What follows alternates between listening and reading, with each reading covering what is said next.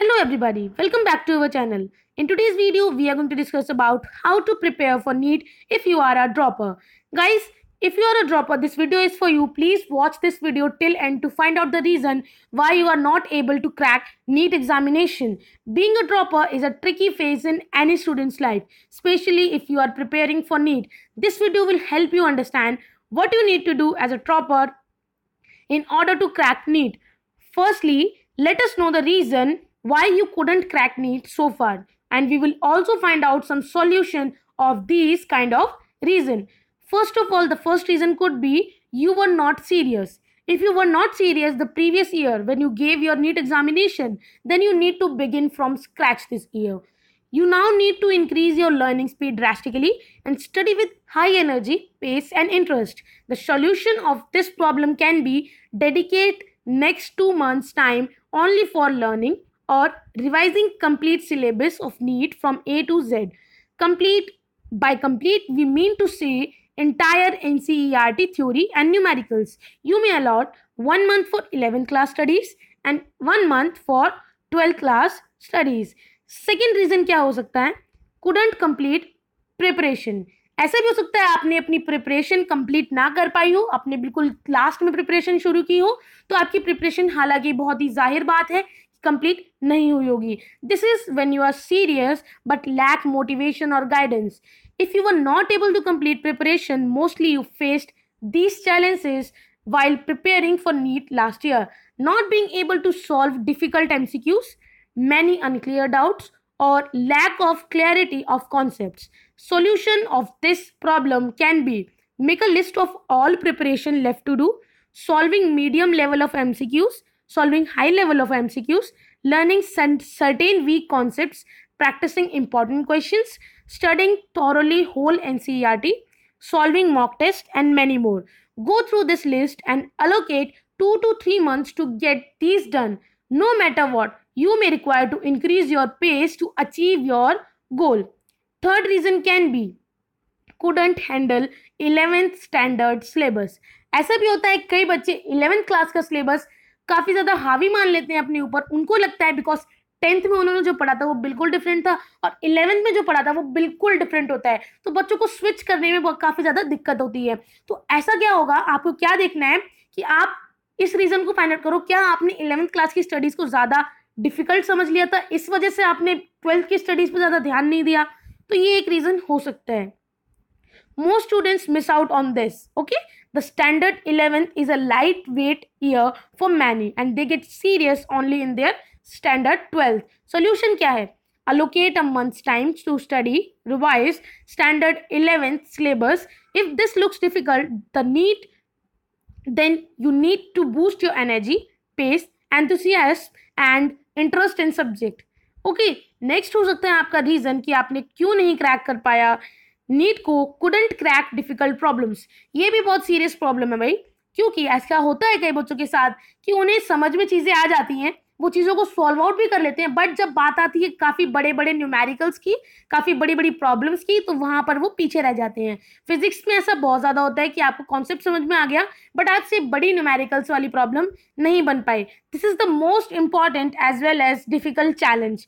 Mark it. If you overcome this you will surely crack NEET. Solution क्या हो सकता है इसका? This will not happen in Fortnite. एक रात में ऐसा बिल्कुल नहीं होने वाला है. You need to improve a bit every day and finally arrive at a stage when you can solve any question. Be optimistic. First of all, be optimistic about difficult question and do not get disheartened after seeing a difficult question. Instead, your energy level should rise after seeing a difficult problem. Okay? So then next can be didn't study NCERT thoroughly. ऐसा भी हो सकता है कि आप काफ़ी सारी reference books पढ़ रहे हो और उन रेफरेंस बुक को पढ़ने के चक्कर में आपने NCERT पर बिल्कुल भी ध्यान नहीं दिया. आपको क्लियर कर दूं, केमिस्ट्री के लिए NCERT बहुत अच्छी है. इनऑर्गेनिक एंड ऑर्गेनिक के लिए, फिजिकल के लिए आप रेफरेंस बुक देख सकते हो. बायोलॉजी के लिए 90% NCERT से क्वेश्चन आता है. क्वेश्चन पेपर जितने भी बनते हैं NCERT से बनते हैं बायोलॉजी में. फिजिक्स में भी ऑलमोस्ट 75% जो क्वेश्चंस आते हैं वो NCERT के कॉन्सेप्ट्स पर ही बेस्ड होते हैं. सो कुल मिला के ये बनता है कि NCERT जो है उसको आपको पढ़ना चाहिए. ठीक है, NCERT is the most reliable book for learning theories and concepts for NEET. Make sure that you go through NCERT content at least once in your preparation. Referring NCERT ensures that you do not miss out any concept, any topic which other boards may omit. Okay, then next जो आपका problem हो सकता है वो हो सकता है focusing only on biology. इसका मतलब क्या हुआ, आपने बहुत अच्छे से प्रिपेयर कर रहे हो आप, लेकिन एक सब्जेक्ट पर ही प्रिपेयर कर रहे हो. आपको लग रहा है नीट में एग्जामिनेशन नीट का देना है, डॉक्टर बनना है, तो बायोलॉजी सबसे ज्यादा इंपॉर्टेंट है, फिजिक्स केमिस्ट्री हो जाएगा, देख लेंगे. सबसे बड़ी प्रॉब्लम बच्चों के अंदर यही होती है, सिर्फ बायोलॉजी पर ध्यान देते हैं, फिजिक्स केमिस्ट्री को भी उतना ही टाइम देना चाहिए. Many NEET aspirants seem to do this mistake. It's natural that you love biology the most, but at this stage you need to love physics and chemistry as well. Solution क्या होगा इसका? Think that physics and chemistry are related to medical science and you will begin to love these subjects as well. Like for example, X-ray, NMRI machine comes from concepts of physics, while medicines are prepared from the concepts of chemistry. Do you really need more reasons to love physics and chemistry? If you want to become a doctor, you have to learn 3 of these subjects equally. Okay, then next reason can be you didn't solve enough mock test. Now solving mock paper is the most second important thing after being able to crack difficult problems. If you are able to crack difficult problems, make sure you solve enough mock test. Solution can be don't wait for the last few months to begin the mock test. Since you are a repeater, you surely have an advantage here and can be solving mock papers. Keep the target of 3 to 4 papers in a week. एक week के अंदर 3 से 4 mock papers आपको solve करने हैं, past year papers आपको solve करने हैं, ताकि आप जो हो एडवांटेज ले सको आपके रिपीटर ईयर का और आप इजीली नीट को क्रैक कर सको. ओके, देन अगला आता है lack of strategy and planning. आपने पढ़ना स्टार्ट किया है, this happens when you lack seriousness, motivation and guidance. Okay, आपके पास कोई गाइडेंस नहीं है, मोटिवेशन नहीं है, आपने चीजें पढ़नी स्टार्ट कर दी है बट कोई उसकी राह नहीं है, उसका कोई मोटिव नहीं है कि आप क्यों पढ़ रहे हो, आपके पास स्ट्रैटेजी नहीं है, कोई शेड्यूल नहीं बनाया हुआ, कोई प्लानिंग नहीं की हुई, तो ये सब इसकी वजह से होता है. सोल्यूशन क्या होगा? Create a systematic schedule of you want to achieve something rather than approaching your studies randomly. It is always better to go out about your studies with a systematic plan. Okay, make a timetable. मैंने एक video बनाई थी time table के ऊपर, उसको जरूर देखें. Then next जो आपका रीजन है कि आपने नीट क्यों नहीं क्रैक किया, it can be lack of interest in subject. Exactly ये रीजन भी होता है कई बच्चों का कि उनका इंटरेस्ट ही नहीं होता उस सब्जेक्ट में. There is no doubt that you won't be able to crack NEET if you don't love your subjects that are physics, chemistry and biology. Solution can be you need to start finding reasons for developing interest in these subjects. After all, these subjects are the foundation of what you want to become.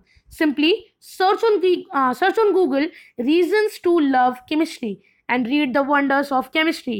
Or better than that, read these blogs which I am giving you right in the description that we have curated specially for you. Okay?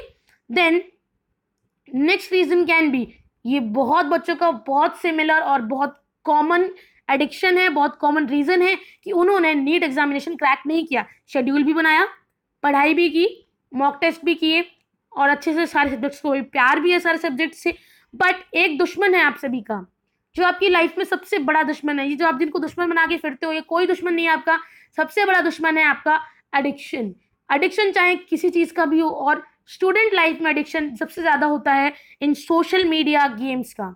ठीक है, social media, Instagram हो गया, WhatsApp हो गया, Facebook हो गया, Twitter हो गया, कोई भी तरह का सोशल मीडिया हो, इस सब की एडिक्शन बहुत खराब होती है.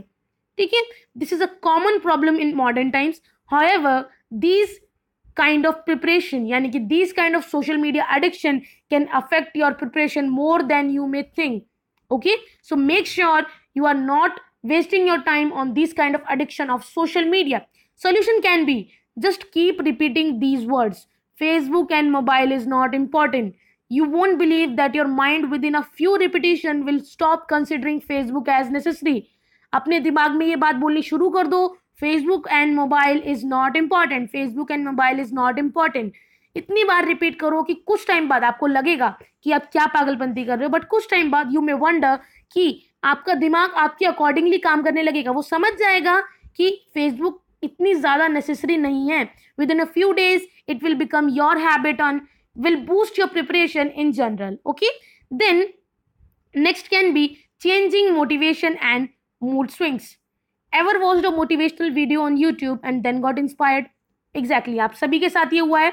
एक दिन आपने कोई मोटिवेशनल वीडियो देख ली, बहुत ज्यादा इंस्पायर हो गए, बहुत ज्यादा पंप अप हो गए कि आज हम सारा पढ़ डालेंगे, आज के बाद से बिल्कुल बिल्कुल टाइम टेबल को फॉलो करेंगे, आज के बाद से हम बिल्कुल ये चीज पढ़ने वाले हैं, इस चीज को हम नहीं छोड़ेंगे. But then after few hours या फिर 1 या 2 दिन के बाद वो सारी की सारी एनर्जी धरी की धरी रह जाती है. ठीक है, what happen to all the motivation the next day? Next day क्या होता है आपकी सारी मोटिवेशन को? We all have experienced this. So motivation dies with time. Solution क्या हो सकता है? Get motivated about cracking NEET every time that you start studying. जब भी पढ़ने बैठो अपने आप को मोटिवेट कर लो कि आपको नीट क्यों क्रैक करना है और कैसे करना है.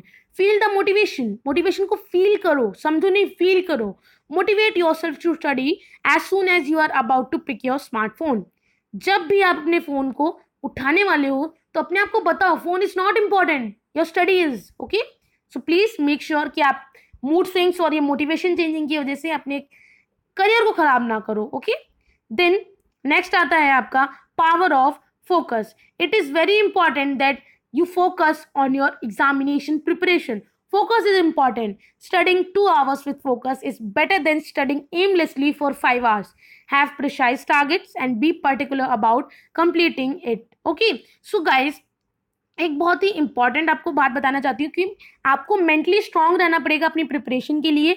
Being mentally strong is not only important for your drop year but also for life in general. In order to increase your mental strength, you need to learn to look for positivity. ठीक है, और सारी negativity को mix कर देना. Okay, then you need to look at this drop year as an opportunity to grow stronger than a wasted year, like your relatives would think. Your energy should rise as soon as you see a difficult problem rather than froning or getting disheartened. This kind of positivity will remove all the stress from your life, and this positivity will come to you as soon as well. Okay, so please focus on your study, and then after doing this we will know our next step would be how to crack NEET. ठीक है, next video में हम पढ़ेंगे कि हमें NEET को कैसे crack करना है. सबसे पहले आपके लिए जानना जरूरी था कि आपको रीजंस जानने जरूरी थे कि लास्ट ईयर भी आपने प्रिपेयर किया बट आप क्रैक क्यों नहीं कर पाए नीट एग्जामिनेशन को. With that said, thank you so much. अगर वीडियो पसंद आई तो प्लीज लाइक करिए, चैनल पर नहीं हो तो सब्सक्राइब कर लीजिए, और अगर आपको लगता है ये वीडियो किसी की हेल्प कर सकती है, किसी भी ड्रॉपर की हेल्प कर सकती है, तो प्लीज इस वीडियो को उन बच्चों तक पहुंचाओ. ठीक है, ऐसा हो सकता है कि नीट नहीं जेईई के बच्चों को भी ये वीडियो हेल्प करे. प्लीज उन तक भी वीडियो पहुंचाओ और शेयर जितना हो सके इस वीडियो को शेयर करो. अपनी सोसाइटी के लिए अच्छा होगा. अपनी सोसाइटी से काफी ज्यादा पढ़े लिखे लोग जो होते हैं वो क्या करते हैं, अपनी राह से भटक जाते हैं, उनके लिए भी काफी ज्यादा हेल्पफुल होगा. तो प्लीज मेक श्योर आप इस वीडियो को शेयर करें. Thank you so much. Have a good day. Bye bye.